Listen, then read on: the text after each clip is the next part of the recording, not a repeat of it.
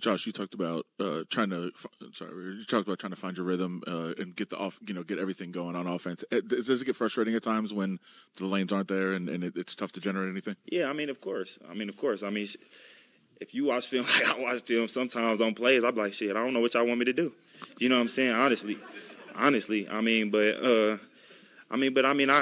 very optimistic about the guys getting better. And I believe in the guys. And I see the way that they work each day. So I think it's just a matter of time before we start putting the pieces together.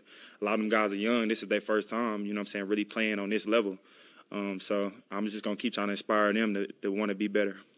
Just win. Play hard. Try not to make mistakes. But don't worry about mistakes because there's only one thing that counts. Just win.